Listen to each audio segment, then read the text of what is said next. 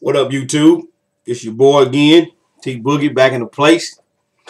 Want to say Shabbat Shalom to everybody out there, to my brothers and sisters in the faith. I salute you. We've been doing this three-part series on the true Hebrew Israelites. The first part we did, who are the true Hebrew Israelites. Excuse me, and why you need to know who they are. Because the Bible clearly states that salvation is of the Jew, that to the Hebrews, the Israelites were given the promises of God, the covenants of God, the glory of God. To the Hebrews and the Israelites were given the giving of the law and the service of the Most High. So it's very important for you to know who the true Hebrew Israelites are. The second part, of the series, we went over the curses. We clearly identified what race of people that the curses of Deuteronomy 28 and in Isaiah and all in the other books of the Old Testament, who those curses clearly fit. We also read that until Messiah comes back, the true Hebrew Israelites will not dwell in the land that was promised to Abraham, Isaac, and Jacob. We got a people over in the land, a mixture of people over in the land fighting over land that is not there. You got the Ishmaelites, who are the Arabs, and you got a mixture of what are called Khazars or Khazarian immigrants, and you also have the Edomites, who are the relative of Israel or the patriarch Jacob, who are claiming that is their land. But that doesn't line up with scripture as far as who land that belongs to. The Most High gave that land to Israel forever. He promised that land to Israel forever. And, because of the identity theft that Edom and the Khazars have perpetrated upon the world, Israel, and because of the sin that Israel committed against the word of God, everything's out of course. And things will not be back the way they should be. There will not be peace in this world, peace in this land, or peace in anywhere until the Messiah come back and Israel takes its rightful place in the land. So, while we're talking about that, there is no history that is so documented in the annals of time or throughout. The Hebrew Israelites, the Israelites' history is documented from past, present, and future. There are no people on this earth that can claim that type of documented or talked about history. The Israelites began talking about the Israelites in the book of Genesis and thereabout from then on out. Throughout the Bible, Old and New Testament, the Israelites are spoken of. So once again, if you don't get it from Israel, you're not going to get it right.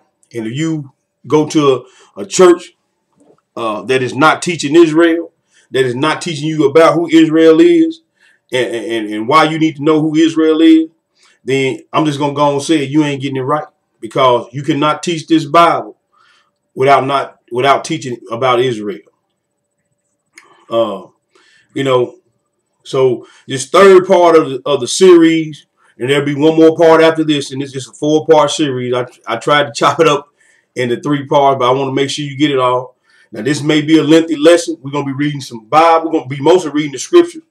We're going to be reading some other books, some dictionaries and some other things like that, history books and whatnot.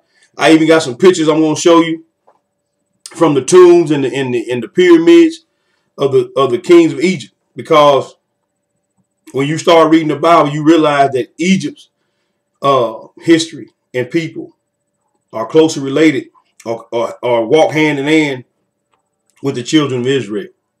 So, we're going to be doing a lot of reading. I'm going to forewarn you, this lesson may be a little lengthy, but I want to give it to you, like we always do, going to give it to you 100. But I just want you to get this thing, because we know who the curses fit. They don't fit those people over there. They don't know anything about being poor. They weren't sold into slavery by force and by ships. They wasn't, their children don't fill the prison houses, as we read. They lend and don't borrow. The true Israelites, we borrow and don't lend. So we know who the curses fit. They don't fit those people call themselves Israeli, or as my brothers say, Israelites. because that's all they doing, perpetrating a lie. The first perpetrators of identity fraud, uh, centuries and centuries ago. But now we're gonna deal with this color thing. We're gonna deal with this color thing, and we're gonna prove without a shadow of doubt that the true Hebrew Israelites are a dark race of people. So that's the third part of this series about to begin. The true Israelites, a dark race of people.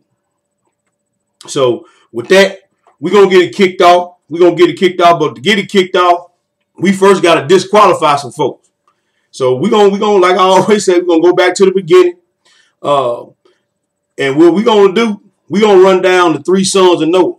Because as everybody knows who knows anything about the Bible, after the Lord destroyed the first world with a flood, he saved 8 people alive. There was Noah and his wife, his 3 sons and their wives. And through these 3 boys was the whole earth repopulated. And we're going to read that for those of you who don't know that. So if you're on the face of this earth right now, your lineage goes back to one of these 3 sons of Noah. And for you so-called African Americans and Negroes or whatever, y'all think y'all came off y'all from Africa, or y'all from the seed of Ham, who was the father of the Africans, then we're gonna show you tonight, without a shadow of doubt, we're gonna prove you wrong. So with that, we're gonna get it kicked off. And our first scripture reading is gonna be in Genesis the 10. We're gonna get Genesis chapter 10, and we're gonna start reading at verses 1 through 14, then we're gonna skip around. So we're going to go Genesis the 10. Genesis the 10. We're going to get this thing kicked off right. So, as I read. Now, these are the generations of Noah. These are the generations of the sons of Noah. Shem, Ham, and Japheth. Unto them were born sons, and unto them were born sons after the flood.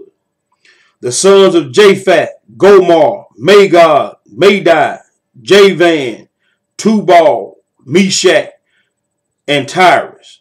And the sons of Gomer, Ashkenaz, Rephi, Togarmah. And the sons of Javan, Elisha, Tarshish, Kittim, and Dodanim. By these were the isles of the Gentiles divided in their lands, everyone after his tongue, after their families, in their nations. Now, who are the Gentiles? The Gentiles are what we commonly known as European, Caucasian, or white folk. And you just read there, by these were the isles of the Gentile populated. So you got your Ashkenazi. You said one of the sons was Ashkenaz. That's where you get your Ashkenazi Jews. You can look it up you can type it up on Google and type in Ashkenaz or Ashkenazi Jews. It's going to pull up and they're going to be Caucasian. You can pull up and do your history on the Khazars. They come from Germany and Russia. So it ain't nothing new. Who is Gog and Magog? That's Russia. Those are white folks, Gentiles. He said, by these were the isles of the Gentiles populated. We're going to go to verse 6. And the sons of Ham, Cush, Mizraim, Phut, and Canaan. The sons of Cush, Seba, Havilah, Saptar, Ramah, Septijah. And the sons of Ramah, Sheba, and Dedan. And Cush begat Nimrod, and he began to be a mighty one in the earth, as he was a mighty hunter before the Lord. Wherefore it is said, even as Nimrod, the mighty hunter before the Lord. Now I want to take a pause for the call. We're going down. We're running down the descendants of Ham, and one of the sons of Ham name is Cush, which is modern day Ethiopia. Matter of fact, if you go and we're going to read some definitions here in a minute. But you have Cush, okay, which is modern day Ethiopia. And you have Mizraim, which is modern day Egypt. Now, we're really going to be zoning in on Egypt here in a minute because, like I said, the Egyptians' history and the Israelites' history is closely tied together. And so we're going to be really dealing in with them. But you can look it up on your own. I ain't telling you can't look up, but we're going to read some definitions in a minute.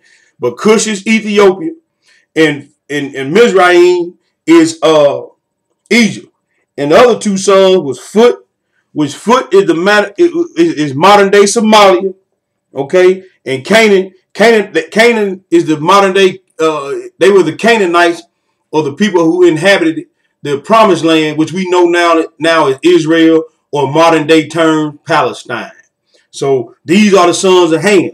Now we're gonna I'm gonna read a couple more verses, then we're gonna take another pause for the call.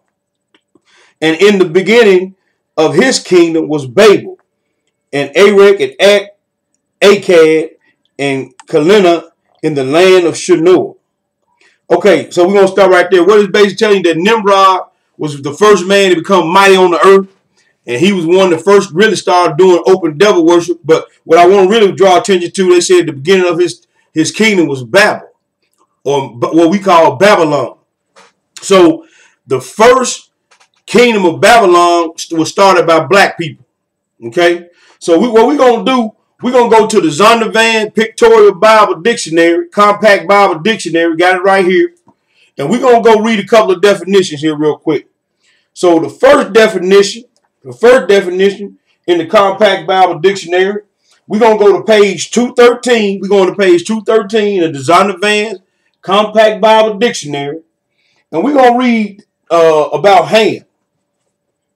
And this is what it says: Ham, perhaps hot, the youngest son of Noah, born probably about 96 years after the flood, and one of 8 persons to live through the flood. Remember I told you it was 8 people that lived through the flood? Noah and his wife, Noah's 3 sons and their wives. Okay? Just keep that in mind. Starting over again. The youngest son of Noah, born probably about 96 years before the flood, and one of 8 persons to live through the flood. He became the progenitor of the dog races.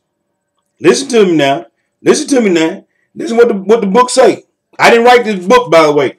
Zondervan's Compact Bible Dictionary.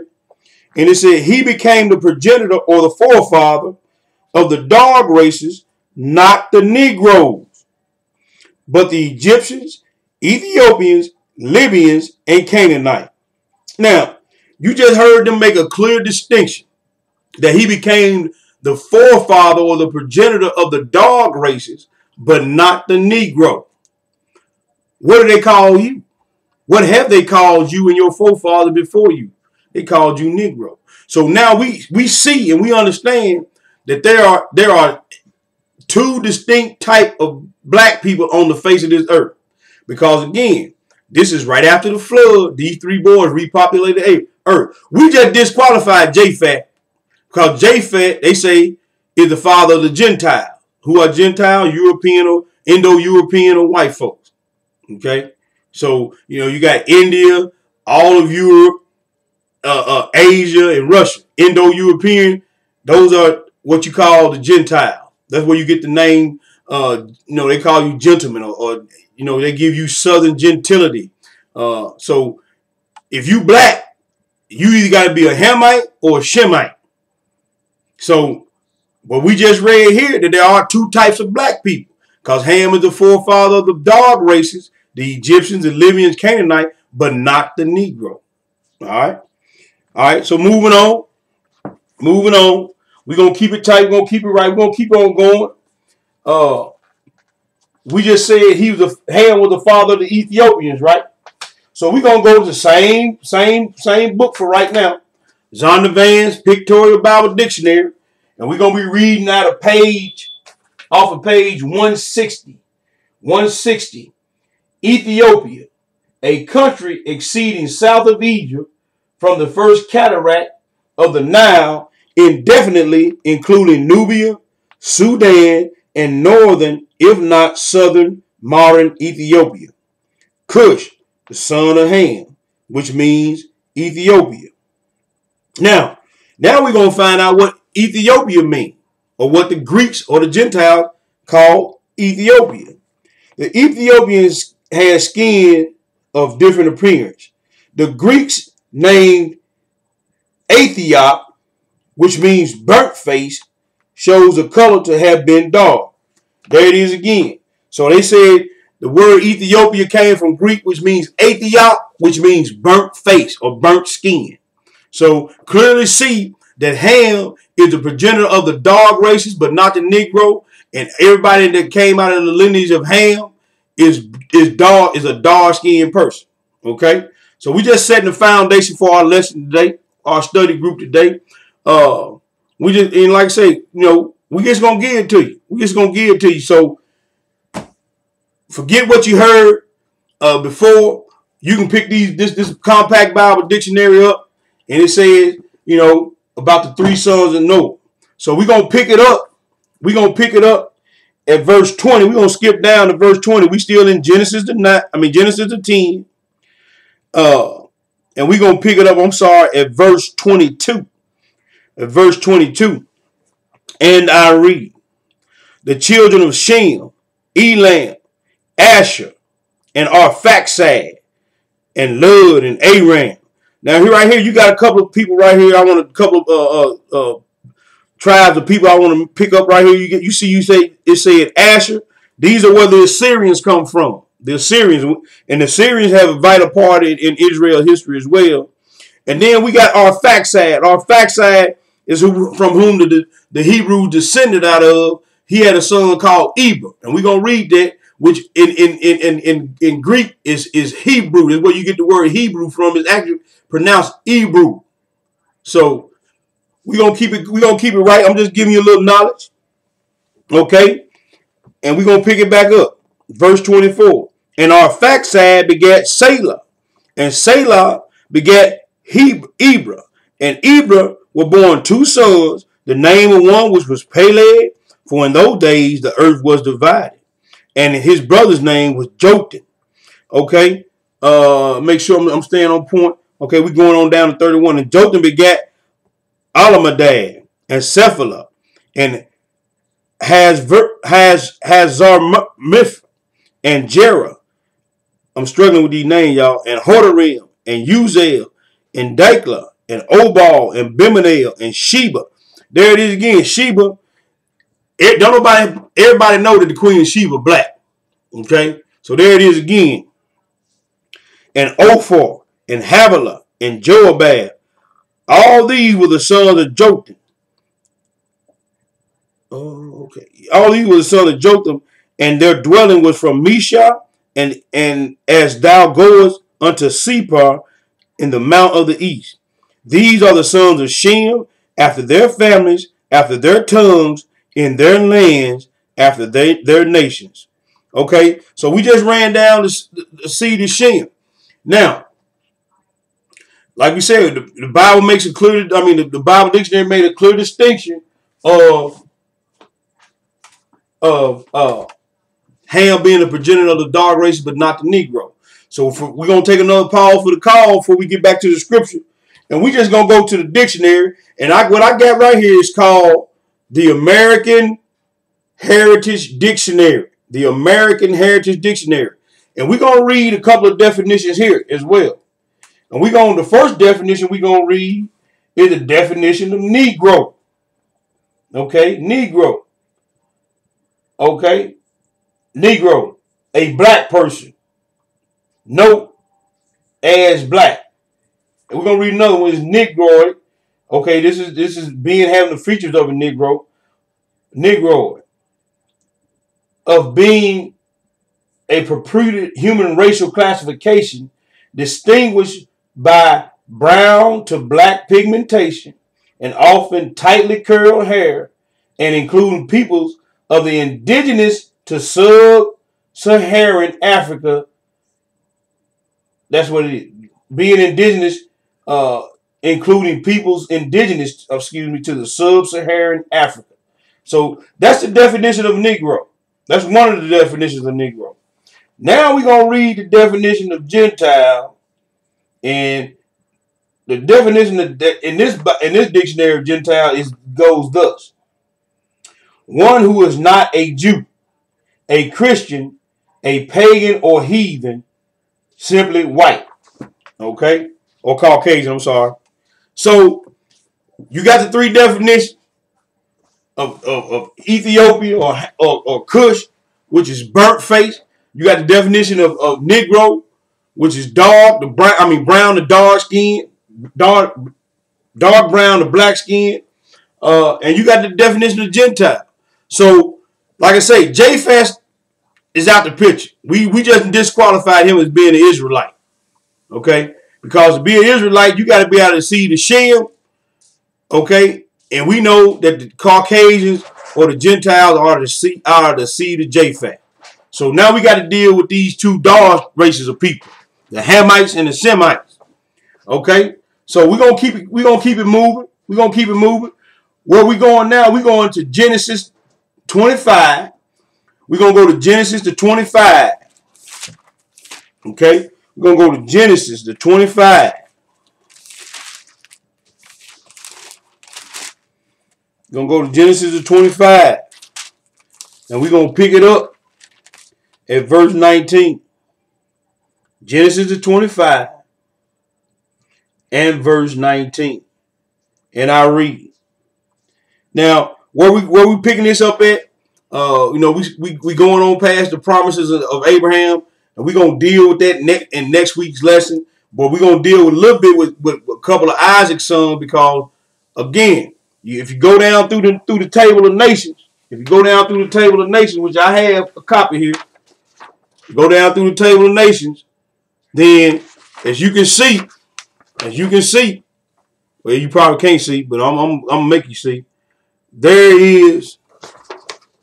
Yeah, that's better. There is Ebor, or where the Hebrews came out of. You go all the way down. Look at that last name right there, Abraham or Abram, which his name was changed to Abraham. So we know the God of Israel is always referred to as the God of Abraham, Isaac, and Jacob. So we're going to pick it up at Jacob right now. And we're going to read about the birth of Jacob and his brother Esau, who was the father of the Edomites.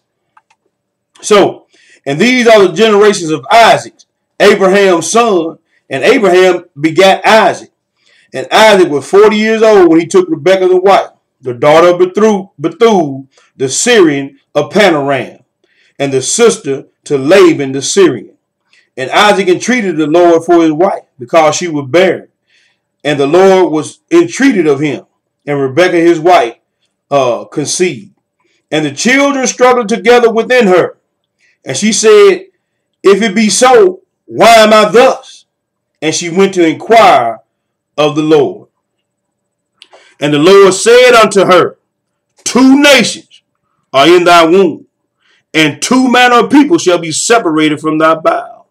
And the one people shall be stronger than the other people, and the elder shall serve the younger. And when her days to deliver were fulfilled, behold, there were twins in her womb. And the first came out red all over like a hairy garment, and they called his name Esau. And after that his brother came out, and his hand took hold of Esau's heel, and his name was called Jacob. And Isaac was 80 years old when she bare them. Isaac was 60 years old when she had these twin boys. Now, a couple of things in these scriptures I want to point out. Once again, this is Isaac. He entreated the Lord for his wife. He wanted to know, hey, I'm 40 years old. I ain't had no kids yet. And Isaac knew that the promise was coming through his seed, because he was the seed of Abraham. Matter of fact, Abraham had 2 sons. Ishmael, who was the father of the Arab, and we're going to get into a little bit of that later on. But, Abraham wanted to have, son so bad because he was 99 and his wife was 90. And so Abraham had a baby by his wife's handmaid named Ishmael. Abraham wanted Ishmael to be the promised child, with the promise was going to come through. And the Lord said, no, you're going to have a baby by your wife. And the baby that he had by his wife was Isaac. He was the promised child. So now Isaac getting on up there in age, and now he want to know when he going to have a child, because he know the promise supposed to come through their loins, through their gene. So God, he entreated God. He asked God. God was entreated of him, and his wife conceived, and she had 2 twin boys. Now, if you notice about the 2 twin boys, the older brother Esau, he came out red all over like a hairy garment. He was red and hairy. But if you notice, they didn't give no description of Jacob. And you're going to say, well, bro, what's up with that? Because Esau was different They gave a description of him. Jacob looked just like all the rest of the Hebrew. There was no need to give a description of Jacob, because he didn't look different from anybody that they were used to seeing. You see what I'm saying? So there was no distinction needed for Jacob. But we're going to trace this color thing down. We're going to get it. You can best believe that. Before you get off this lesson, I don't care if you got to, listen to it a little bit and pick it back up. Before we get out this part 3, you're going to know the color of the true Hebrew. But trying to stay focused, back to this. The other thing I want you to understand and see, that when the older brother came out, when Esau came out, the younger brother, while they was in the, when them two was in the womb, they were fighting and kicking against each other. That's why she said, Lord, you didn't grant me this wish, but I'm pregnant. He said, but they feel like they fighting and kicking one another inside my womb. They grabbing each other inside my womb. She said, so if it's gonna be this way, why did you let me get pregnant? Because it was turmoil going on then inside the womb. But the Lord told her something very prophetic, and something happened that was very prophetic. She said, the older shall serve the young. Now I want y'all to remember the scripture, because we're gonna go over the scripture again next week when we sew this 4-part series up. But the other thing I want you to realize, he said to her, was that there were 2 nations or nationalities in her womb, and 2 entirely different type of people. That's why the description was given of Esau. Okay, it was 2 different nations in your womb and 2 different type of people. And if you read the Amplified, it said, the Lord said unto her, the founders. This is how the Amplified in verse 23 we said, the Lord said to her, the founders of 2 nations are in your womb, and the separation of 2 people has begun in your body. And the one people shall be stronger than the other, and the elder shall serve the young. Now that's a lot of prophecy right there, because we know people, the knowledgeable Hebrew Israelites, the people who know, understand prophecy. We know if you read the book of Obadiah, and there's some other scripture, but particularly the book of Obadiah, that the Edomites, who nobody talks about now, but they still around, because they got to be around when the Messiah come back. The Edomites are going to be made to serve, and the ones that ain't made to serve are going to be cut off by slaughter. And I can read that to you. And you're going to be surprised, like we did in that one lesson several weeks ago, who going to be doing the killing on the house of Esau. So for Esau to be killed, cut off by slaughter when the Most High come back, they got to still be around. People just don't know who they are. But I do, and those who are knowledgeable of the scripture know who the Edomites are. So continue. But I just want you to understand that Isaac begat Jacob, and Jacob begat the 12 sons of Israel. So I'm still setting my scene here. Still setting my scene. So moving on. We're going to keep it tight, keep it right. We're going on to Genesis.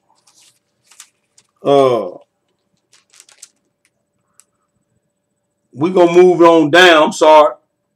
We're going to go to Genesis the 36. We're going to go to Genesis the 36. We're going to Genesis the 36. Going on down through the generations a little bit. All right. We're going to Genesis the 36. And we're going to pick it up at verse. No, we ain't do Genesis 36.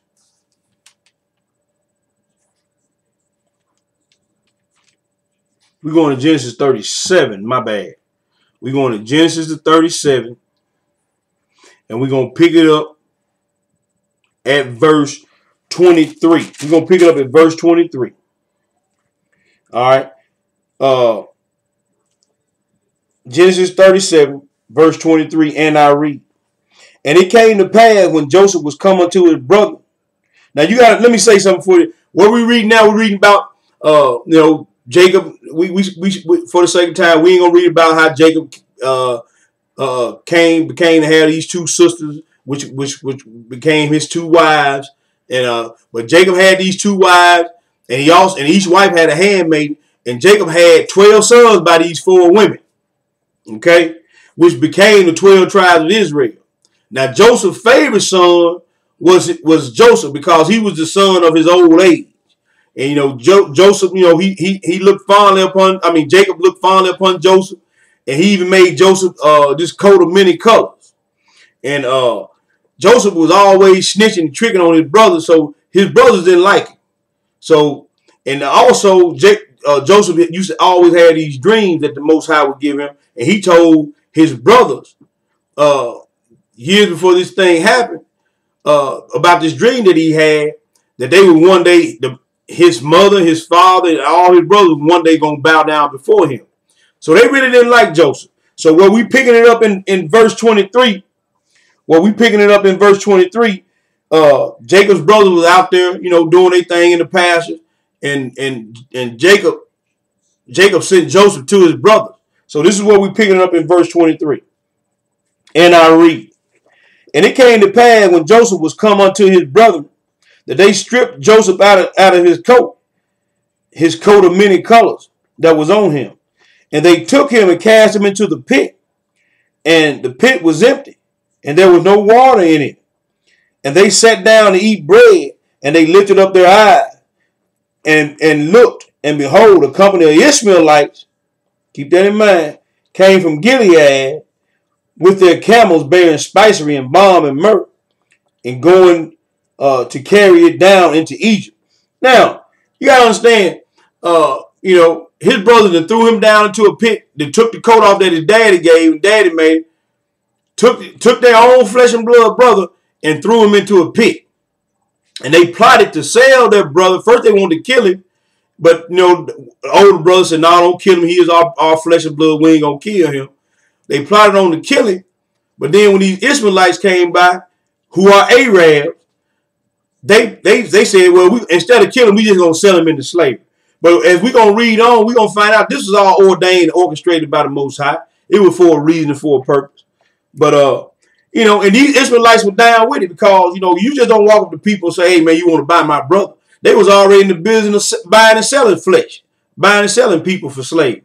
And who are the Israelites? Once again, the Arabs. So here's your first account of you so-called Negro Israelites being sold into slavery. And your first person that ever sold you into slavery was the Arab.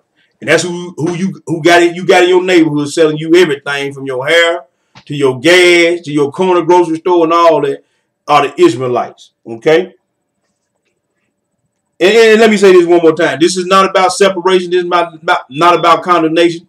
It's about identifying the correct people. It's about getting it right. It's about showing lost people who they really are and what they're supposed to be about. So don't get this wrong. This ain't about, I ain't condemning or going against nobody. I'm just reading straight book, reading history, reading definition. You make your own conclusions. You see who you are and what you're supposed to be about. Okay? Picking it back up in verse 26.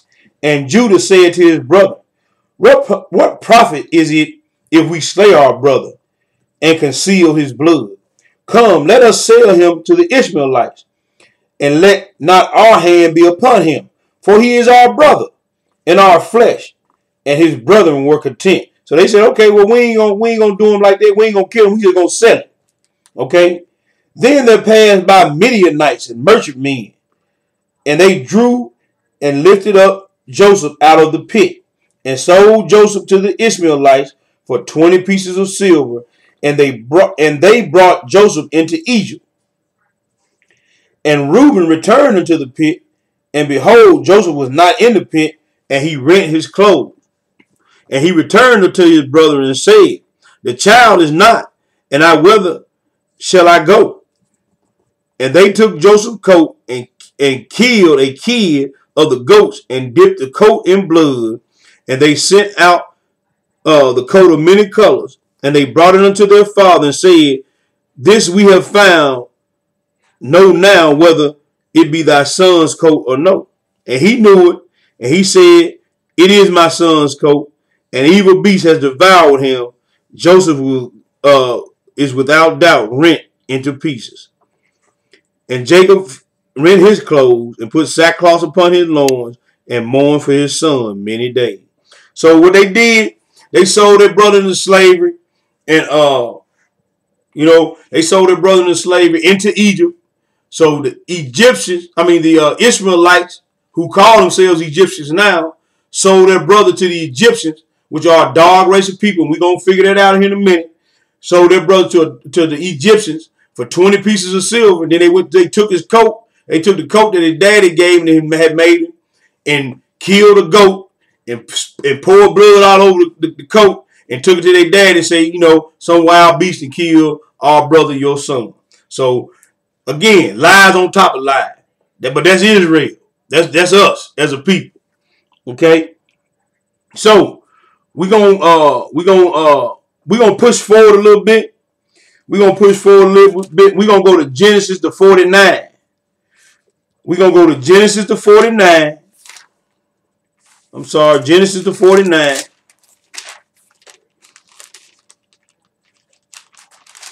Well, no, we ain't. We ain't gonna go that far. We ain't gonna go that far. We're going to go to Genesis to 39. We're going to pick it up at Genesis to 39.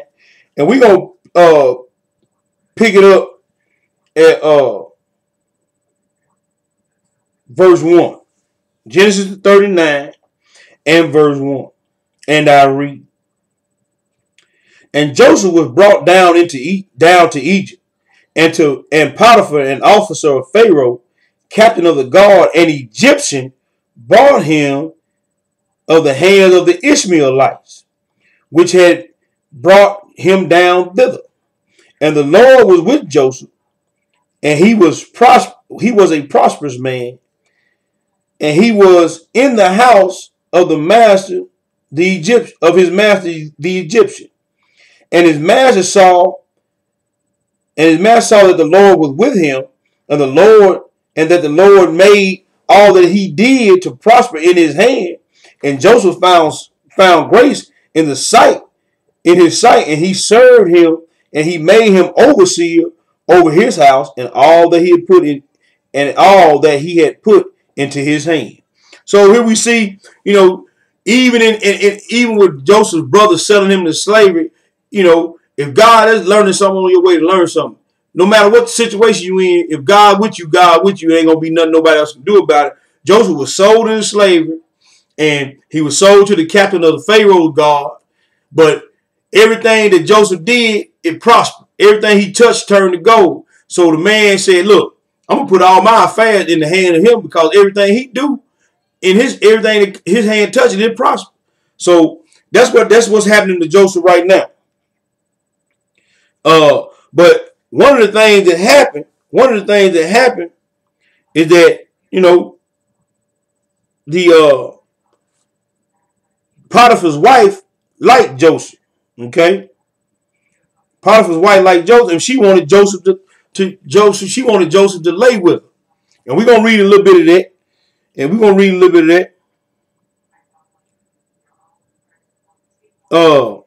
We're gonna skip down. And to verse 6. And he left all that he had in Joseph's hand, and he knew not aught he had save the bread which he did eat. And Joseph was a goodly person and well favored. See, Joseph was a good looking dude. Joseph was real good looking, and Potiphar's wife, she just had to have him, I guess. I mean, she saw Joseph and she wanted Joseph. Verse 7. And it came to pass after these things that his master's wife cast her eyes upon Joseph, and she said, lie with me. But he refused, and said unto his master's wife, behold, my master would not what is with me in the house, and he had committed all that he hath in my hand. There is no greater in this house than I, neither hath he kept back anything from me but thee, because thou art his wife. How can I do this great wickedness and sin against God? See, Joseph knew the law.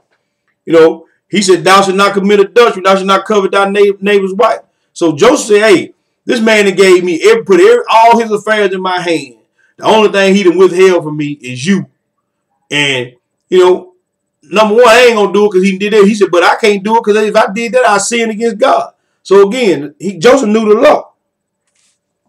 And it came to pass as she spake to Joseph day by day. I mean, she was after him. She was on him every day, trying to get him to lay down with her. And it came to pass as he spake to Joseph day by day, that he hearkened not unto her to lie by her or to be with her. And it came to pass about this time that when Joseph went into the house to do his business, and there was none of the men of the house there with him, she caught him by his garment, saying, Lie with me. And he left his garment in her hand and fled and got him out. So no, she had got to, I guess she got so worked up, so frustrated, sexually frustrated, she just grabbed her brother's coat. And the brother, hey, he ran. He ran up out his clothes, and that's where we are right now. And it came to pass when she saw that he had left his garment in her hand and was fled forth, that she called unto the men of her house and spake unto them, saying, See, he has brought in him in Hebrew, talking about Joseph.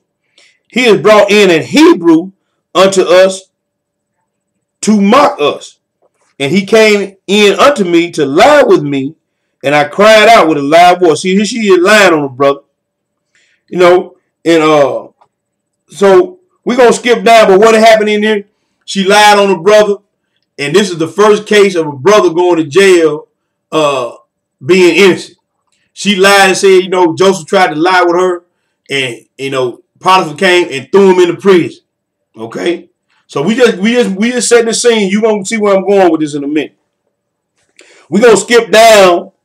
We're going to skip down to verse 21. This is after Joseph been thrown in the jail. Verse 21, and I read, But the Lord was with Joseph, and showed him mercy, and gave him favor in the sight of the keeper of the prison. And the keeper of the prison committed to Joseph's hand all the prisoners that were in the prison. And whatsoever they did there, he was a doer of it. The keeper of the prison looked not unto anything that was under his hand, because the Lord was with him, and that which he did, the Lord made it to prosper. Here again, Joseph prospering in the prison. Joseph prospering in the prison now. And everything that he touches, he was doing so good that the keeper of the prison say, listen, you just handle everything, and I'm gonna take care of it. All right. So we're gonna move forward a little bit. What I want to get to is this right here. We're gonna skip forward. We're gonna move forward to Genesis the 41. We're gonna move forward to Genesis the 41, and we're gonna pick it up. We're gonna pick it up at verse 1. Genesis the 41, verse 1. And it says, And it came to pass at the end of the 2 full years, Pharaoh dreamed a dream, and behold, he stood by, and behold, came up out of the river 7 well-favored kine, which mean cattle, and fat flesh, and they fed in a meadow. And behold, 7 other kine came up after them out of the river, ill-favored and lean flesh, and stood by the other kine upon the brink of the river. And the ill-favored, lean flesh kind did eat up the 7 well-favored fat kind. So Pharaoh awoke, and he dreamed a dream the second time, and behold, 7 ears of corn came up, one stalk, ranking good, and behold, 7 thin ears, and blasted with the east wind sprung up. And the 7 thin ears devoured the 7 rank and full ears. And Pharaoh awoke, and behold, it was a dream. Now, what's going on right here? After Joseph was thrown into prison, there was a baker, and I think another captain had a dream. And Joseph interpreted the dream. Then right here, Pharaoh is having some dreams that he don't know the understanding of. And Joseph was brought up to the king, and Joseph interpreted the dream, meaning telling the king about the famine that was about to come upon the land. So when Joseph told the king about the famine, the Pharaoh wanted to know what could he do. So Joseph said, listen, Find you somebody that you know that's good about planning and all that, and put food up for the next 7 years. So when the famine comes, you will have food for the 7 years of the famine. So, you know, I'm giving you a lot right here, but I'm just trying to show you that Joseph was brought up in Egypt. When Joseph went into Egypt, he was 17 years old. Okay. Okay. Now we're going to skip down. We're going to skip down to verse 38. And I read Genesis the 41, verse 38, and I read. And Pharaoh said unto his servants, can we find one such as this, a man in whom the Spirit of God is? And Pharaoh said unto Joseph, for as much as God has shown thee all this, there is none so discreet and wise as thou art. Thou shalt be over my house, and according to thy word shall all my people be ruled. Only in the throne will I be greater than thou. And Pharaoh said unto Joseph, see, I have set thee over all the land of Egypt. So Joseph interpreted Pharaoh's dream. Pharaoh was so impressed about what Joseph, number one, him interpreted the dream, and number two, coming up with a plan to make them survive throughout the famine, that he placed Joseph over all of Egypt, the whole country of Egypt, and only the king was greater than Joseph in Egypt. Okay, but this is God's plan. This is God's plan. So now now the 7 years of fat have gone by, and now there's famine throughout the land. So we about to go into Genesis the 42. About to go into Genesis the 42, and what we about to start reading here is we're gonna read Genesis 42 verses 1 through 9. Then we're gonna skip down. Okay. Genesis the 42, verses 1 through 9, and I read. Now when Jacob saw that there was, that's Joseph's father. Now when Jacob saw that there was corn in Egypt, Jacob said to his sons, why do ye look up upon one another? Look one upon another. And he said, behold, I have heard that there is corn in Egypt. Get ye down thither, and buy for us from thence, that we may live and not die. And Joseph's 10 brothers went down to buy corn in Egypt. But Benjamin, Joseph's brother, Jacob sent not with his brethren, for he said, lest peradventure mischief befall him. And the sons of Israel, meaning Jacob, and the sons of Israel came to buy corn among those that came. So everybody around the region is coming to Egypt to buy corn because there's a famine in the land. And the sons of Israel came to buy corn among those that came, for the famine was in the land of Canaan. And Joseph was the governor over the land, and he was, and Joseph was the governor over the land, and it was that sold all to all people of the land. And Joseph's brethren came and bowed down themselves before him with their faces to the earth. And Joseph saw his brethren, and he knew them. Now listen here. Now this is where it started getting good. But made himself strange unto them. How did he make himself strange to them? He spake roughly unto them, and he said unto them, whence ye come? Come ye. Whence come ye? And they said, from the land of Canaan to buy food. And Joseph knew his brethren, but they knew not him. Now, understand, you got Joseph's brother who sold him to slavery. Joseph now is about 34 years old. He been down in Egypt for 17 so odd years. Now, Joseph knew who his brothers were, but his brother didn't know who he was. Why is that? I know a lot of people say, well, they white and the Egyptians black. We're going to disprove that fact. Okay, we're going to disprove that. We ain't going to disprove that fact. We're going to disprove that lie. We're going to prove the fact that Joseph's brother was looking at another black man. The only difference was he spoke a different language, and he was dressed like an Egyptian, not a Hebrew. Okay, so you know when they sold Joseph into slavery, he was a little boy. I mean, he was a 17-year-old kid. Now he grew up to be a man. They don't know who he is, but he know who his brothers are. And so he's speaking to them in an Egyptian tongue through an interpreter. So they really don't know who he is, but he know who they are. Okay. And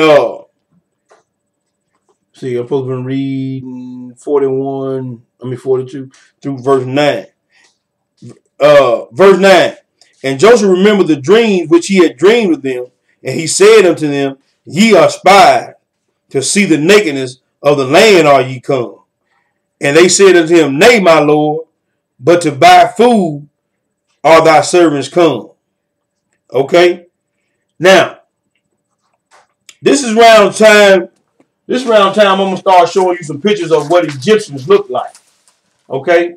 Now, I got a picture right here, and you can pull these pictures up anywhere. This is a picture of King Tut. Now, look how the Egyptian, and all these things were pulled out of Egyptian tombs. And you know the Egyptians were big on paintings and in the cryptic tombs and all that, and they were big on making statues and likenesses of themselves. This is a statue of King Tut. And I don't know if you can see it right there. I'm going to try to pull this a little bit closer. But if you look right there, look inside his helmet or his headdress where it's cracked. Do you see that right there? Those are braids in his hair.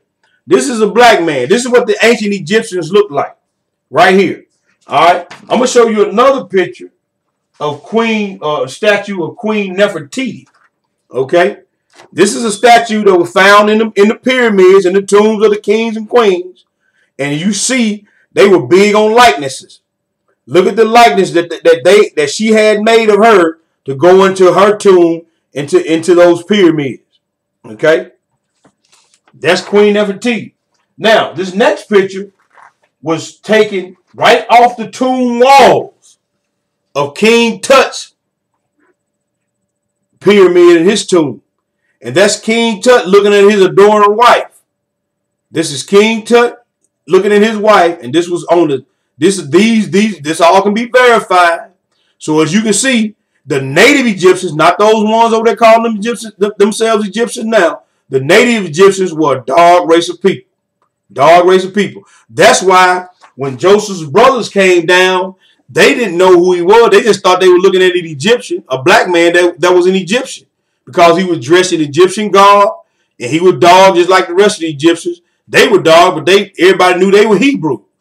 Okay? All right. So we're gonna skip down. We're gonna skip down to verse 17. We're gonna pick it up at verse 17, Genesis the 42 and the 17. Now this is after, they done came down trying to buy corn, and he just scared them and made them, told them they were spies, and they were all scared of Joseph.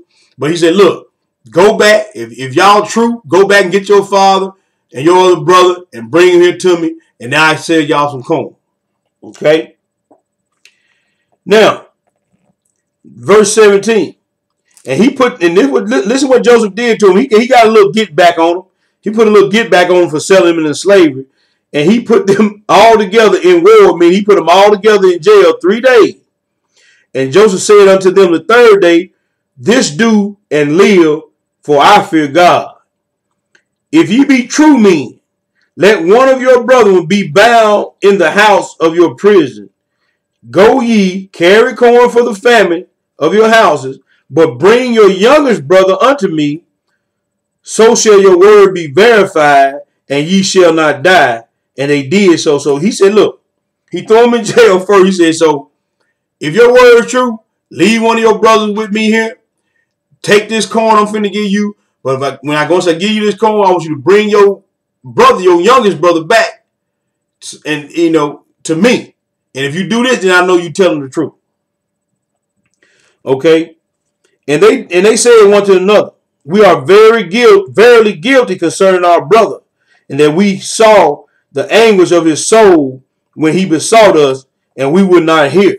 Therefore is this distress come upon us. See, now they worried. They worried because they saying, man, if we wouldn't have did our brother like that, we wouldn't be going through this. So that's what's going on now. Excuse me. So we're gonna kick it off. We're gonna go back to verse. We're gonna move on over. I'm sorry, to chapter the 43, Genesis the 43, and And we're going to pick it up at verse 1. And the famine was sore in the land, and it came to pass when they had eaten up the corn which they had brought out of Egypt, their father said unto them, Go again and buy us a little food. And Judah spake to him, saying, The man did solemnly protest unto us, saying, You shall not see my face, except your brother be with you. If thou wilt send our brother with us, we will go down and to buy thee food. So, they done ran out of the corn that they were given, so now they got to go back down and to get some more corn, okay? So,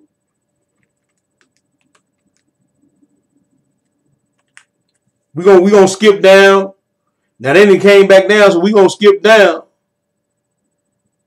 to verse 24. All right, they didn't went back down there and to get some more corn. We're going to skip down to verse 24. And the man brought the men into Joseph's house and gave them water, and they washed their feet and gave their asses provender. I mean, gave the donkeys they were riding on, gave them food. And they made ready the present against Joseph. They made ready the present against Joseph came at noon. And for they heard that they should eat bread there. And when Joseph came home, they brought him in the present which was in their hand into the house, and they bowed themselves to him to the earth. And he asked them of their welfare, and he said, Is that your father well, the old man whom you spake? Is he yet alive? And they answered, Thy servant our father is in good health, and he is yet alive. And they bowed down their heads and made obeisance. And he lifted up his eyes and saw his brother Benjamin, his mother's son. And he said, Is this your younger brother of whom you spake unto me? And he said, God be gracious unto thee, my son. And Joseph made haste, for his bowels did yearn upon his brother, and he sought where to weep. And he entered into his chamber and wept there. And he washed his face and went out, and refrained himself and said, Set on bread. And they sat on for him by himself, for themselves, and for the Egyptians, which did eat with him by themselves, because the Egyptians might not eat bread with Hebrew, for this is an abomination unto the Egyptians. Okay? And they set before him the firstborn, his birthright, the youngest according to his youth, and the men marveled at one another. And he took and sent message unto them from before him, but Benjamin's mess was 5 times as much any of theirs, and they drank and were merry with him. All right, so we're gonna skip down, and we're gonna go to chapter 45. We're gonna go to verse 45 here. Joseph sees his younger brother who he loved, and he starts to cry. But keep in mind, they still don't know who Joseph is. They still think he is an Egyptian. Okay, they really don't know who Joseph is. Joseph yet to reveal himself to them. But here in chapter 45, Joseph's going to reveal himself. Okay, chapter 45, verse 1, and I read. Then Joseph could not refrain himself before all of them that stood by him, and he cried, Cause every man to go out from me. And there stood no man with him, while Joseph made himself known unto his brethren. And he wept aloud, and the Egyptians and the house of Pharaoh heard. And Joseph said unto his brother, I am Joseph. Doth my father yet live? And his brothers could not answer him, for they were troubled at his presence. And Joseph said unto his brother, Come near unto me, I pray you. And they came near. And he said, I am Joseph your brother, whom you sold into Egypt. Now therefore be not grieved, nor angry with yourself. Ye showed me hither, for God did send me before you to preserve life. So if Joseph reveals himself to him, they looking at this so-called Egyptian, and Joseph saying, Hey man, I'm your brother Joseph. He said, and they got scared. They're like, man, we just sold this dude in slavery, and he the #2 man in the whole land. He can get us killed. But he eased their mind. He said, listen, don't worry about it. What y'all did, God had already had in the plan. He sent me down here to preserve like what he did. Because had not been Joseph the second ruler in all Egypt, his family would have starved to death because it was up to him. I mean, it was his call whether or not to give them food to eat or not. So it was all in God's plan. But the point I want to make is they went through all this rigmarole, and they didn't know who Joseph was until he revealed himself to you. And as we seen that the native Egyptians, okay, we saw what the native Egyptians looked like, their skin color looked like. So they were just one black man looking at another black man. But as we read before, you know, that Ham is the father of the dog races, but not the Negro, which was one of the sons of Ham was Mizraim, which means black, which another term means Egypt. So we just setting our scene. We just proving our point. Okay? So we understand who the generations of Ham are. We understand who the generations of Shem are. And so we're going to keep it moving. We're going to keep it moving. Now, so that's one instance of a Hebrew man being mistaken for an Egyptian. We're going to give you another instance of a Hebrew brother that was mistaken for an Egyptian. Oh, before we move on, I got some more pictures I want to show y'all. Well, I tell you what, we're going to hold off on that. We're going to hold off on that. Let's go to the book of Exodus. Let's go to the book of Exodus. Let's go to the book of Exodus. We're going to pick it up at Exodus the chapter 1. We're going to pick it up at Exodus the chapter 1. And we're going to read verse 1. Then we're going to skip. Okay. Exodus the chapter 1. Now this is where Israel begins to grow even in bondage. Okay. Now let's set the scene. Joseph is now dead. Okay. The Pharaoh that rises up after the Pharaoh that made Joseph rule over all Egypt, he dead, Joseph dead. So there rose up a Pharaoh who didn't know Joseph, nor did he know the Israelites. Okay, so this is where we are right now. Now these are the names of the children of Israel which came into Egypt. Every man into his household came with Jacob: Reuben, Simeon, Levi, Judah, Issachar, Zebulun, Benjamin, Dan, Naphtali, Gad, and Asher. All the souls that came out of the loins of Jacob were 70 souls, for Joseph was in Egypt already. And Joseph died, and all his brethren, and all that generation. So the patriarchs are dead. Jacob's died. All the 12 sons and passed away.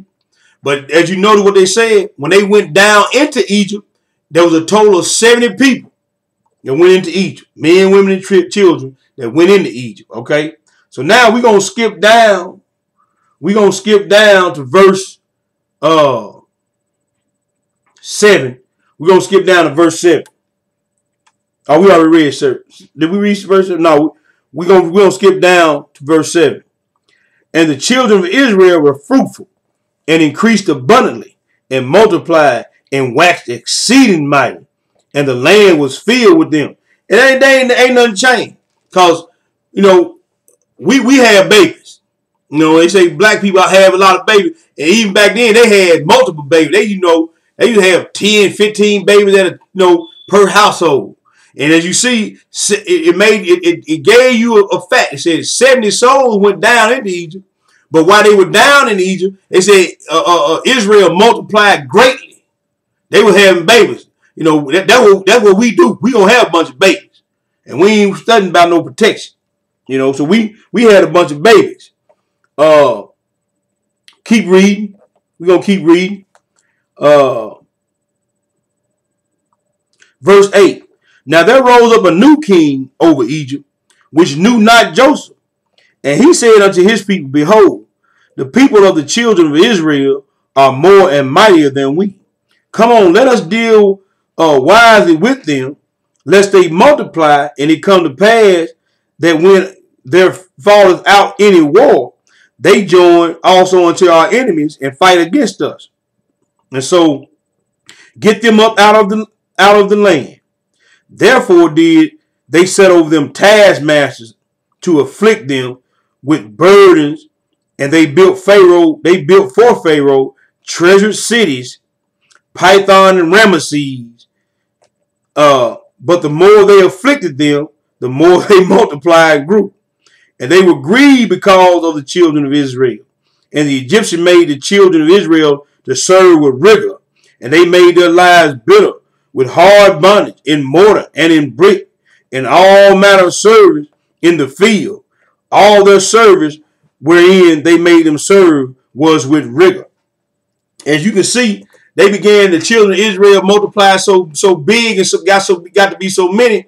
You know, the Pharaoh that didn't know who Joseph was, didn't have no idea who Joseph was or who Israel was. They said, look, man, these people multiplying so much.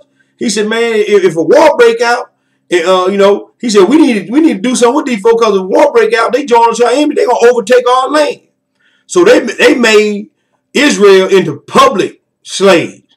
I mean, when our forefathers came over here as slaves, we got sold off to private owners. But Israel was public slaves. They set over them hard tasks, man. But they said, the Bible said, the more work they put on them, the more they increase. And just like one of the brothers said, you sitting around and you working all day, you get home, ain't nothing to do. You sitting across the table looking at your old lady, looking at your wife or your girlfriend. What else you gonna do? So when they got out of work, they kept on making babies. They became more and more. So they set over them hard taskmasters, and they started making them make mortar and brick, and they built treasure cities for these Egyptians. All those tombs that you see over there, those were Israelites. Now, I want to take a pause for the call. And we're going to look at some of these, in those Egyptian tombs. They big on painting their history and telling their history through pictures, okay? So, I got a couple of pictures I want to show you, and these pictures are from the tombs, off the tombs of the Egyptians, okay? Look at these brothers on this page. And it says, Torbig of Rekma, dated, and it tells you the date. Now, these are Hebrews making bricks. Now, we just read in the Bible that in Exodus that they made the Hebrews make bricks with straw and mortar. Look at these brothers on here on this picture. What are they doing? They making brick. They serving. They making bricks with straw and mortar. And this is straight off one of the walls in the tomb. And if you don't believe me, you see the website right there. You can go on at www.bible.com and you can find this picture. You can find it in The Last 2 Million Years, a book called The Last 2 Million Years. You can find it in Reader's Digest Bible, Heritage Civilization of the Jews. All these pictures can be substantiated that I'm putting before you. Here's another picture off the tombs. What color are those people? What do they look like? What color are they? Look at their hair. Look like afros and braids. These are Egyptian slaves. This is during the time before the Exodus. And we just read that they were making brick and mortar they were making mortar with straw and mud, making bricks. Okay?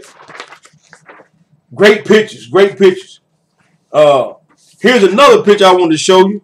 This is during the time of the Assyrian captivity, when the first 10 and 9 tribes went into captivity. Look at these brothers right here.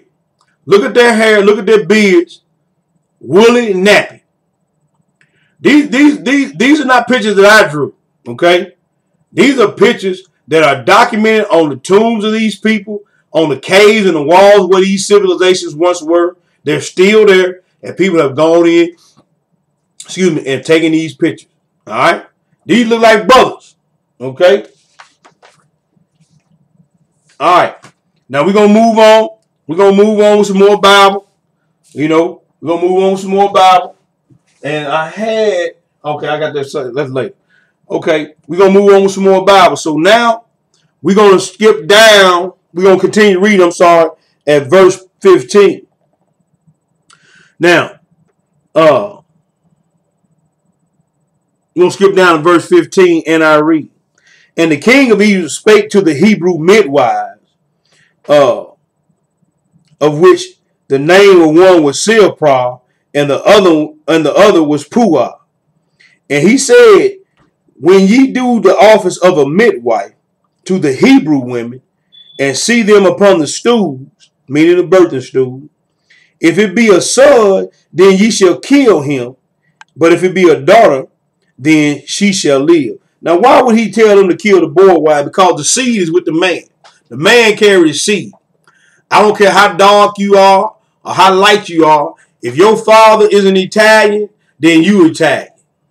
If your father is a Hebrew, then you a Hebrew. If your father is a Hamite, then you a Hamite.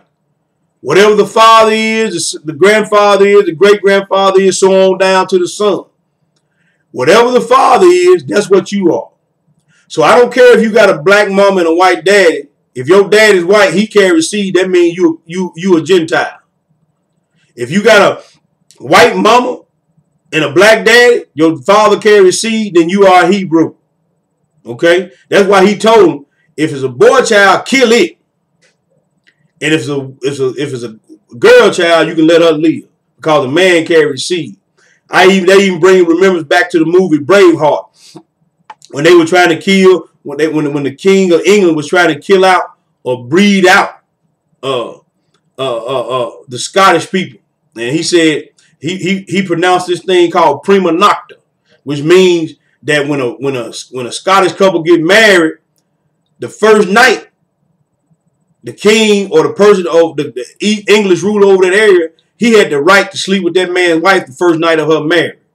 And the statement he made, he said, if you can't get them out, breathe them out. Because the man carried his seed. Okay? That's why Pharaoh told him, kill the boy children, but let the women children live.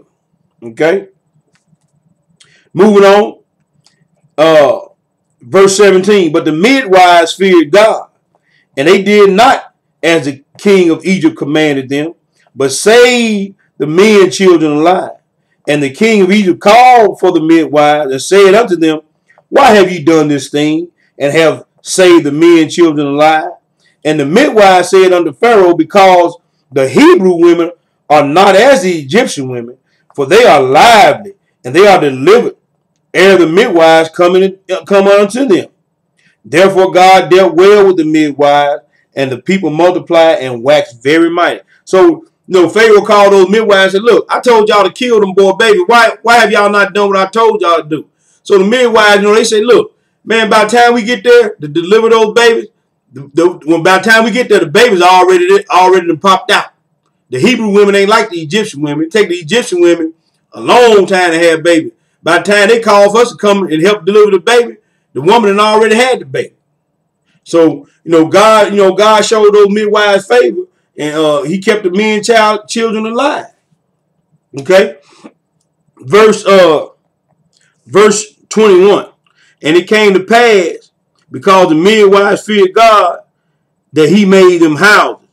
And Pharaoh charged all his people, saying, every son that is born you should cast into the river, and every daughter you shall save alive. So, Pharaoh ain't depending on the midwife no more. He said, look, he just told all the Egyptians, look, y'all see a woman having a baby, she have a boy baby, I want y'all to cast all the boy babies into the river. Okay, so that's where we are right now. We're going to go on down to Exodus chapter 2. Exodus to chapter 2. And we're going to pick it up at verse 1. And I read. And there went a man of the house of Levi, and took a wife, a daughter of Levi. And the woman conceived and bare a son. And when she saw that he was a goodly child, she hid him 3 months. Okay. And when she could no longer hide him, she took him an ark of bulrushes and daubed it with slime and with pitch, and put the child therein, and she laid it in the flags by the river's brink. And his sister stood afar off to wit what would be done to him. And the daughter of Pharaoh came down to wash herself at the river. and her maidens walked along beside the riverside. And when she saw the ark among the flags, she sent her maid to fetch it. And when she opened it, she saw the child, and behold, the baby wept. And she had compassion on him and said, this is one of the Hebrews' children. So, you know, Moses' mother, knowing that Pharaoh said he wanted all his people to start killing the little boy babies, Hebrew, okay? His mother hid him as long as she could. But when she could no longer hide him, she put him in a basket and pushed him down the river. And the sister standing there looking at him. When she saw Pharaoh's daughter get her brother, which was Moses, and they took him to Pharaoh's daughter. Now, Pharaoh's daughter raised Moses as her own. Okay, we're going to read that in a minute. But what I want you to understand and realize, if Pharaoh looked like this, and his daughter looked like that, how could a white boy, a Caucasian boy like Charleston Heston be raised in Pharaoh's house? If Pharaoh and them look like this, how could a white child be raised in Pharaoh's house if he was being white and be passed off as Pharaoh's daughter's son or Pharaoh's grandson? Ain't happening. Ain't happening. And we're going to prove that to you in a minute as we get along in the lesson. So we just setting the scene. We're going to skip down to verse. We still in chapter 2. We're going to skip down to verse 11. And I read. And this is after Moses had grown up. And it came to pass in those days, when Moses was grown, that he went out unto his brethren, and he looked upon their burdens, and he spied an Egyptian smiting an Hebrew, one of his brethren. Now, keep in saying, Moses knew he was a Hebrew because he was raised by his mom.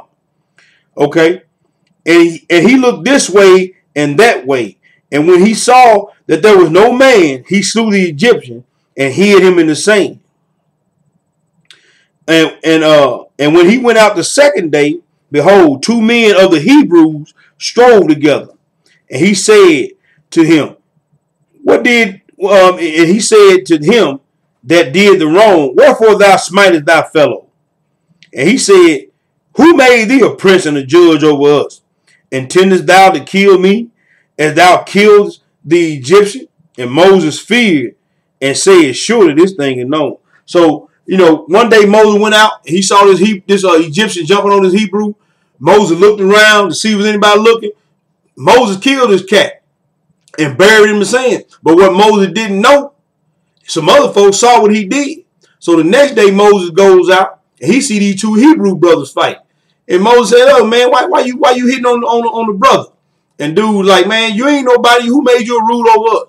He said, are you gonna kill us like you killed that Egyptian? And Moses knew, and just like with us, we can't hold water. It's telephone, telegraph, tell a brother. We gonna tell everything. He said, man, I gotta get up out. Yeah, I gotta get up out of here. He said, cause surely this thing is known. He said, Moses said, if these jokers know, sooner or later everybody gonna know what happened, what I did. Okay, so verse 15. Now when Pharaoh heard this thing, he sought to slay Moses, but Moses fled from the face of Pharaoh and dwelt in the land of Midian, and he sat upon the well. All right. Now, let's read verse 16. Now the priest of Midian had 7 daughters, and they came and drew water and filled the troughs to water their father's flock. And the shepherds came down and drove them away. But Moses stood and helped them and watered their flock. And when they came to Ruel, their father, he said, how is it that ye are come so soon today? Listen what the girls told their daddy. Verse 19. And they said, an Egyptian delivered us out of the hands of the shepherds, and also drew water enough and watered the flock. Did you see that? Now Moses then ran up out of Egypt. Now he killed his one cat, so Moses wasn't no pushover. He wasn't no punk. He killed his one cat, and so when he ran up out of the land, he came across this well in the land of Midian. And so Moses leaned up against, probably trying to give him some rest. And these girls came up to water their father's flock. But every day, these other shepherds, these men shepherds, would bully them out the way and get their stuff watered. So the girl would have to wait. So Moses saw them shepherds bullying them girls, and Moses drove off those shepherds. So Moses killed one cat, and he bristled up on these other cats, and ran them off and let these girls water their flock. But what they said was, an Egyptian helped us. Moses, there again, Moses being mistaken for Egyptian. We saw what Joseph's brothers, the other brothers of the tribes of Israel, thought their brother was an Egyptian. And now here you have this Midianite woman who's an Arab. She calls Moses an Egyptian. Moses was raised in the house of Pharaoh as Pharaoh's grandson. And now you got these Midianite women saying that Moses is an Egyptian. Why? Because Moses looked like the Egyptians of that day. Moses looked like these people. Moses had the same color, the same hair texture, the same everything as these people right here. So, I didn't show you this, but I'm going to throw this out there. Here's a painting. And the subscription says, a Semite slave endures a flogging by an Egyptian. So here the guy on the ground is the one getting the beat. And then you see the guy with the stick in his hand. He the same color, look just like the guy that's getting the beat. This is right off one of the tombs in Egypt. Okay? So there's no, and you can tell they knew how to color white because look at the sheets of the robes that they wearing. So here you have an Israelite or a Hebrew or a Semite, whatever you want to call them, getting beat by an Egyptian, but they look just alike. Okay? So that's the other case of a brother being accused of being an Egyptian or a Hamite. Okay? Just want to show y'all, hey, that they go hand in hand together.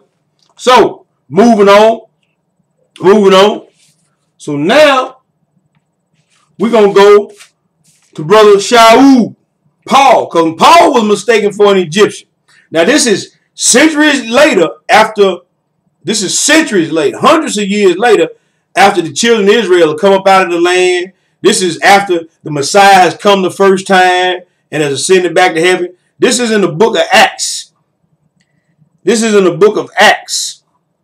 And we're going to go to Acts 13. We're going to go to Acts 13. Okay? Matthew, Mark, Luke, John, and then Acts. That's in the New Testament for those who don't know.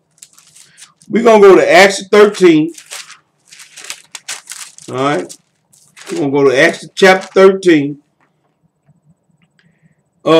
And we're going to set the scene right here. We're going to set the scene, Acts 13 in verse 1. And I read. Now there were in the church that was at Antioch certain prophets.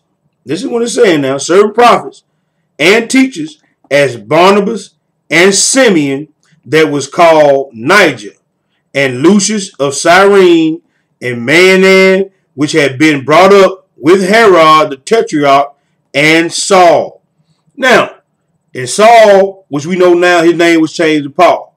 But what I want to call your attention to is the brother they called Simeon that was called Niger, which was a nickname. So Simeon, we're going to look up the definition of Niger. Okay? We're going to look at the definition of Niger. And I'm reading right now. I'm going to be reading out of the Plublet's Bible Dictionary. All right? So I ain't reading. I'm reading out of this dictionary, this Bible dictionary. And we're going to read the definition of Niger. Okay? We're going to read that definition of Niger. They talking about. Okay, here it is right here.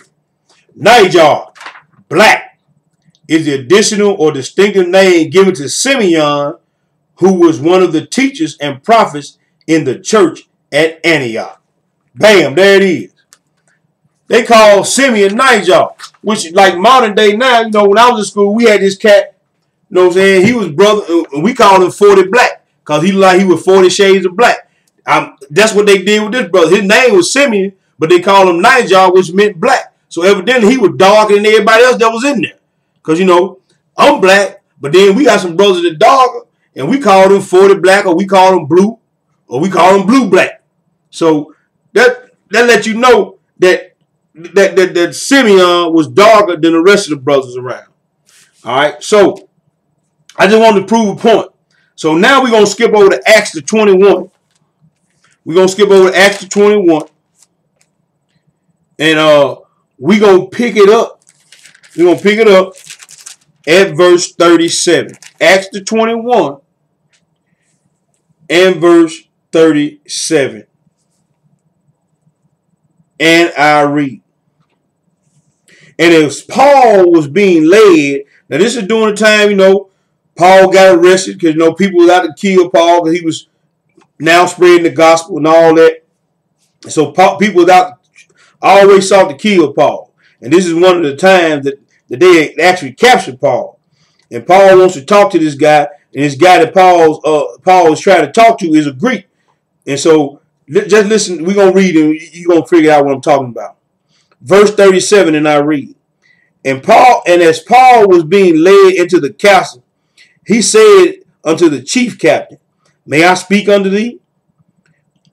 And the chief captain said, who said, can thou speak Greek? Art not thou that Egyptian, which before these days made an uproar and led us out into the wilderness 4,000 men that were murderers? And listen what Paul said. But Paul said, I am a man which am a Jew of Tarsus, a city in Cilicia, a citizen of no mean city. And I beseech thee that suffer me to speak unto the people. Now, this man mistake Paul for an Egyptian. This man, this Greek, this Gentile said, can thou speak Greek?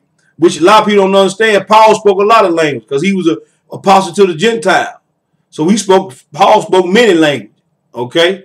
But the man said, can thou speak Greek? And Paul said, and you know, the man said, art thou that Egyptian? Paul said, no, I ain't no Egyptian. Paul said, I'm a Jew. And we can read in other scriptures like we read last week, week before last. Paul said, I am a Israelite of the seed of Abraham, of the tribe of Benjamin. And this man just mistaken Paul for an Egyptian.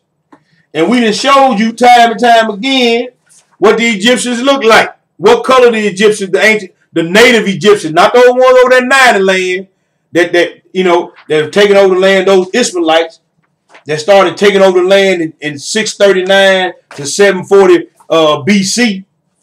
They started they had successive invasions of Egypt, and they began to mix with the native Egyptians over there. So those people that call themselves Egyptians now ain't Egyptian, they Arab. Now you still see some of the native Egyptians in the background. You know, they don't never show them on TV or nothing. They show them in the background. You see those dark-skinned Egyptians in the background. They don't never stick a camera in their face because they want to perpetrate the lie that they've been perpetrating for years. So, you know, keeping it 100 all the time. You know, I'm going to give it to you. And like I told you, I ain't hard to find. Anybody want to dispute me, prove me wrong. That's all I can say, prove me wrong. I got facts, and I don't kick number facts, and I don't kick number this word.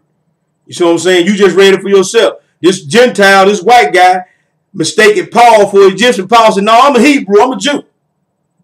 I ain't no Egyptian.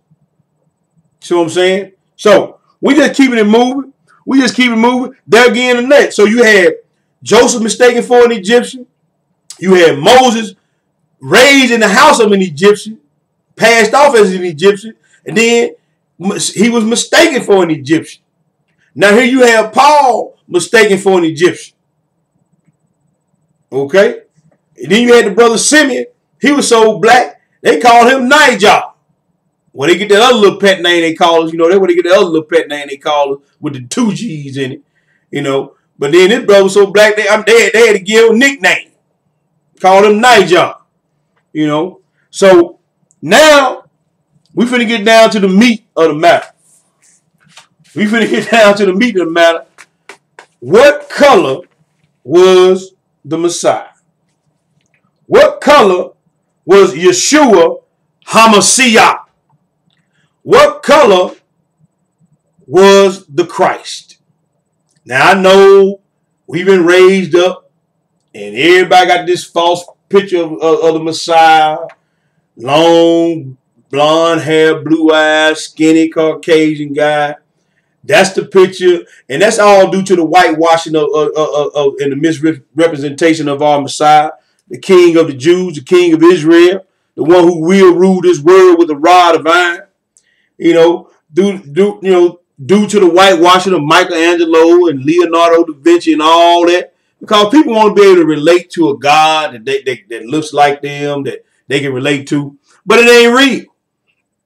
It ain't real, and I can prove it ain't real. I ain't breaking all the pictures I had, you know what I'm saying, of the patriarchs like Paul and all them. I ain't want to bombard you with pictures, you know what I'm saying. But we finna get into the color of the Messiah. So we all know they call Jesus Christ the Lion of the tribe of Judah. Okay? So he came through the lineage of David. He came through the tribe of Judah. And as we know, and we finna find out, and we're going to go to some of these scriptures these jokers use to try to say that the Messiah is white. But we're going to disprove that. Because like I say, here we prove all things through the reading this word and understanding of this word. So we're going to see what we're going to see. We're going to read what we're going to read, and it's going to be what it's going to be at the end of the day.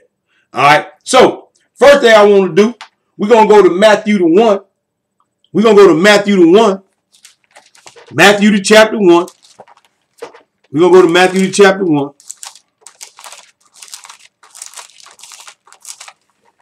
Matthew, Mark, Luke, and John. First book of the New Testament. I'm sorry. First book of the New Testament. Matthew the 1, and we're going to read verse 1, then we're going to skip down. Okay, we're going to skip down. We're going to read verse 1 because we just want to understand what's going on here. Matthew chapter 1, verse 1, and I read. The book of the generations of Jesus Christ, the son of David, the son of Abraham. Okay, really, I can stop right there.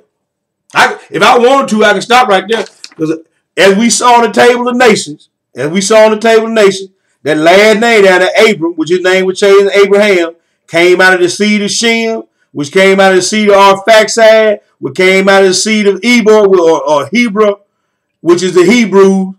And they just told you, and we just proved beyond a shadow of a doubt, that the Hebrews are a dog race of people. Because we were always mistaken for Egyptians. And we just read right there that this is the generation of Jesus Christ, the son of David, the son of Abraham. Okay, so David came out of the seed of Abraham, and Jesus came down through the lineage of David. Okay, so now what we're going to do, we're going to skip down. Okay, we're going to skip down, still in Matthew the 1. We still in Matthew the 1. And we're going to skip down. We're going to read 2 verses, 16 and 17. And Jacob begat Joseph, the husband of Mary, of whom was born Jesus, who is called Christ, meaning the anointed one. So all the generations from Abraham to David are 14 generations. And from David into the carrying away into Babylon are 14 generations. And from the carrying away into Babylon unto Christ are 14 generations. So I didn't bother reading all those begats, but you can go back and read them on your own time. And when you do it, go print off that table of nations, and you'll see that Jesus came through the Hebrew. You see what I'm saying? Jesus came through the Hebrews, and who are the Hebrews? They are a dog race of people. You said we read the definition of Negro, and we gonna read the definition of Negro again in another book where it says thick lips, broad, flat nose, and woolly hair. Okay, so and with woolly hair, gonna line up perfectly with Scripture. All right, so let's keep moving. We're gonna go to Matthew the 2. Matthew the 2. We're going to Matthew chapter 2. Okay, we're going to Matthew the 2, and we're gonna pick it up at verse 1. Then we're gonna skip down a little bit. All right, and I read. Now, when Jesus was born in Bethlehem of Judea in the days of Herod the king, behold, there came wise men from the east. Did it say 3 wise men? No, it didn't. It said wise men. So I don't know. I know where they get the 3, wise men, but it didn't say 3 wise men. That's another. No, we learning something on our way to learning something. Kill that 3 wise men Christmas fairy tale. That's some straight garbage. All right. Behold, there came wise men from the east to Jerusalem, saying, where is he that is born King of the Jews? For we now did they say your personal Lord and Savior? Did they say my personal Lord and Savior? No, they said, where is he that is born King of the Jews or King of the Hebrews? They didn't say, where is he that is born my personal Lord and Savior? But see, people don't want to talk about that. That he came and worked, and Jesus even told you himself, I have come not but only to the lost sheep of the house of Israel.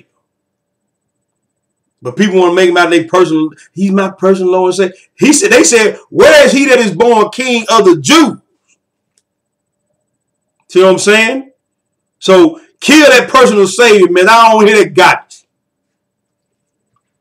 All right. For we have seen his star in the east and are come to worship him. Try to stay on point. All right. When Herod the king heard these things, he was troubled, and all Jerusalem with him. Now, you understand, Herod at the time, Edomite, he wasn't no true Jew. He was just king over the Jew. He was put in power by the Romans. You can go through history and go back through history and read all that. But here's Herod, he king, and here these 3 wise men come and say, we won't know where is he that is born King of the Jews. So the Bible says Herod was troubled and all Jerusalem with him. And the reason why all Jerusalem was troubled with Herod, because when Herod got trouble, he started snapping necks and cashing checks. He started killing folks when Herod got trouble. He had a problem. His solution was to kill it.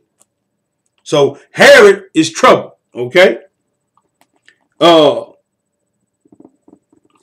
4. And when he had gathered all the chief priests and scribes of the people together, he demanded of them where Christ should be born.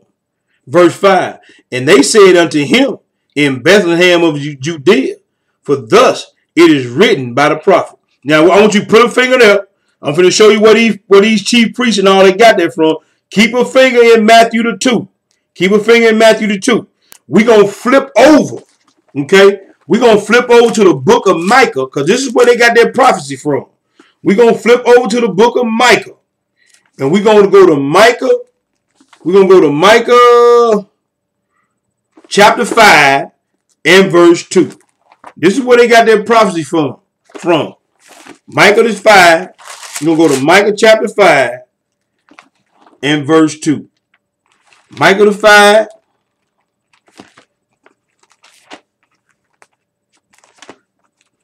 And verse 2. All right, it's back toward the back of the part of the Old Testament. Okay. Amos, Obadiah, Jonah, and Micah. So we're going to Micah chapter 5. Verse 2, we're going to read one verse. This is where the chief priest got this prophecy from. And it says, but thou, Bethlehem Ephratah, though thou be little among the thousands of Judah, yet out of thee shall he come forth unto me, that is to be a ruler in where? Ruler in Israel, whose going forth have been from old and from everlasting. See, this is the prophecy. And they said, whose going forth has been from old to everlasting. See, Jesus didn't come from Mary. Jesus came through Mary. But this is where that's why Herod had all these chief priests and stuff gathered up. Because they want to know who is this cat that these wise men talking about? Who is this so-called king of the Jews? And this is where they got their prophecy from back in Micah. Okay? So just keep it, just stay with me for we're gonna go somewhere with this now. So he king of the Jews in the New Testament, and he king over, and he's a ruler in Israel in the Old Testament. Same thing. Because the Jews, Hebrews, Israelites, they from Israel. Okay? So he is king of the king. He's gonna be ruler over Israel. He's king of the Jews. Keep that in mind. All right. So we're gonna go to we're gonna skip down to verse 12. We're gonna read verses 12 through 15. Now,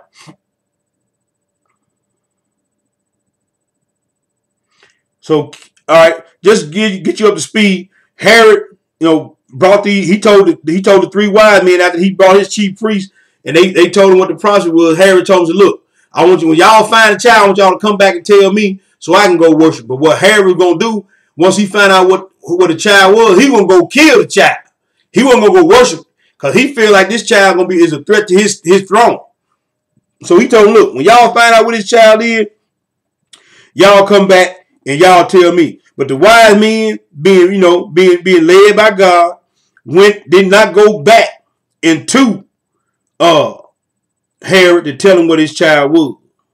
Okay, so now we down here at verse 12, and I'll read. We still in Matthew the 2, verse 12. And being warned of God in a dream that they should not return to Herod, they departed into their own country another way.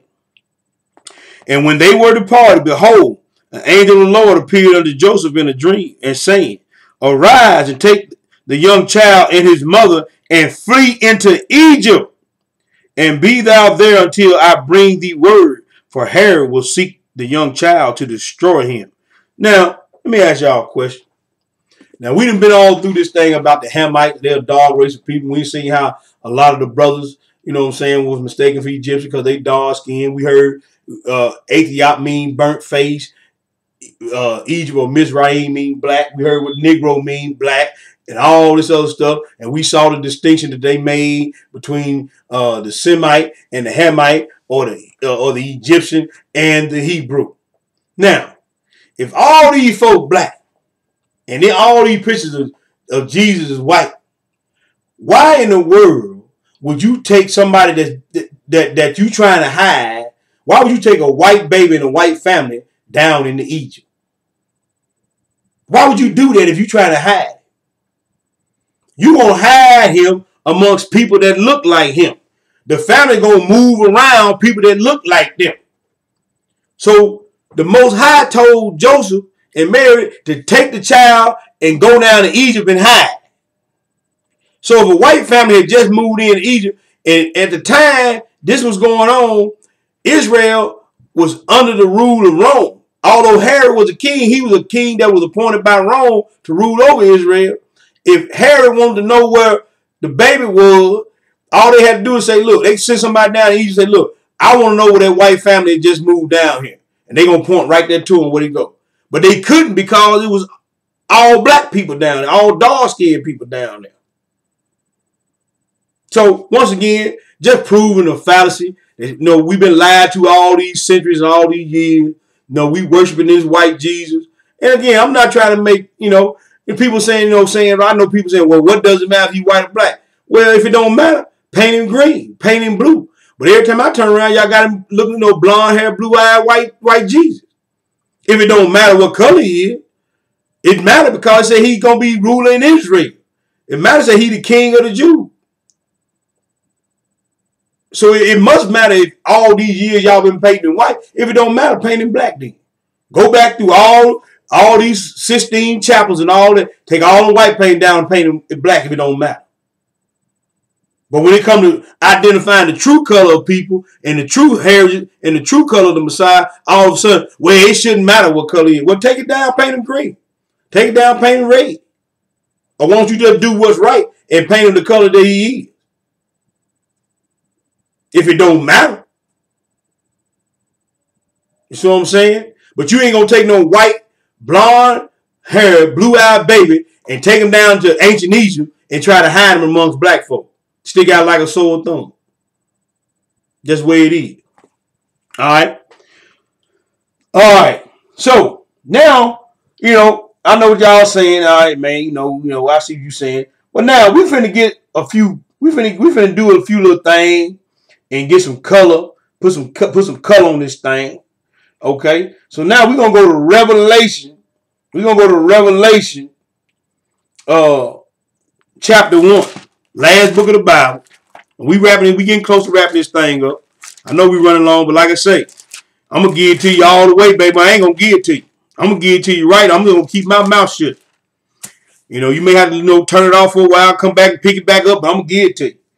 We're going to Revelation chapter 1, Revelation to 1, and we're going to pick it up at verse 15. Verse 14. I'm sorry. We're going to pick it up at verse 14. Revelation to 1. and verse 14. All right. His head, and this is talking about the Messiah now. Okay, I'm going to read verse 13 so you won't think I'm lying about who I'm reading about. Verse 13, and I read, and in the midst of the 7 candlesticks, one like unto the Son of Man, clothed with a garment down to the foot, and girded about the paps with a golden girdle. And his head and his hairs were white like wool, as white as snow, and his eyes were a flame of fire. Okay? And his feet, all right, remember he was girded all the way down to the foot, and his feet like unto fine brass, if they were burned in a furnace, and his voice was the sound of many waters. Now, I don't care what you put in the furnace. It can be crystal white. If you put it in the furnace and it get burnt, it ain't going to be white no more. So it stands to reason to me, if his feet was like fine brass burnt in a furnace, then the rest of his body going to be the same color. I ain't never seen nobody with black feet and white body.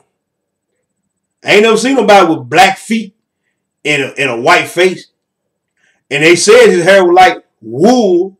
I ain't never, like mine, wool. You don't comb or brush your hair. What it's gonna do? It's gonna curl up and knot just like wool. Okay, but I ain't done yet. Because I already know that's just one scripture. Well, I tell you what. Let's go to the book of Daniel. Let's go back to the Old Testament. That was the New Testament. Let's go back to the Old Testament. Daniel the 10. Let's go to Daniel the 10. We're going to read one verse to keep it crispy clean and no caffeine. We're going to keep it right. We're going to keep it tight. Daniel the 10, chapter 6. Check this out. Still reading about the Messiah. And his body was like the bird, and his face was the appearance of lightning, and his eyes are lamps of fire, and his arms and his feet the color of polished brass, and his voice of his words was like the voice of a multitude. Now in Revelation, said the voice of many waters. So what are waters? Like waters are the people. It's now said his voice like the multitude, like it's a lot of people. When he opened his mouth, sound like a lot. He just had that reverberation. But it said that his arms, what did it say about his arms? It said his arms and his feet the color of polished brass. Now, that's two. The Bible said in the mouth of two witnesses should a thing be established. You see what I'm saying? So, but we still ain't through. We're going to go flip back over to Daniel 7. We still ain't through, man. We're going to Daniel 7. And we're going to read one verse right here. Still talking about the Messiah.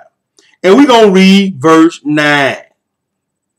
And I beheld till the throne was cast down, and the Ancient of Days did sit, whose garment was as white as snow, and his hair and the hair of his head like the pure wool, and his throne was like a fiery flame, and his wheel burning fire.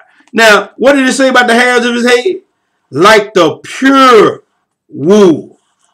His head was like the hairs of his head like the pure wool. Now, there go three witnesses. Right there. But we still ain't through. Checking this thing out. Okay, now, we're going to go to Daniel. Now, first we're going to read. I'll tell you what we're going to do. We're going to go to the Song of Solomon. Because I already know what some of y'all saying. I'm going to take you where they go, though. I ain't messed up. Because we prove all things around here.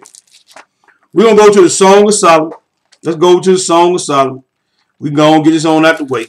Because, I already know what some of y'all saying. Some of y'all jokers, y'all looking at this list. Well, and Song of Solomon say this, that, no. Okay. So let's go to Song of Solomon, chapter 1.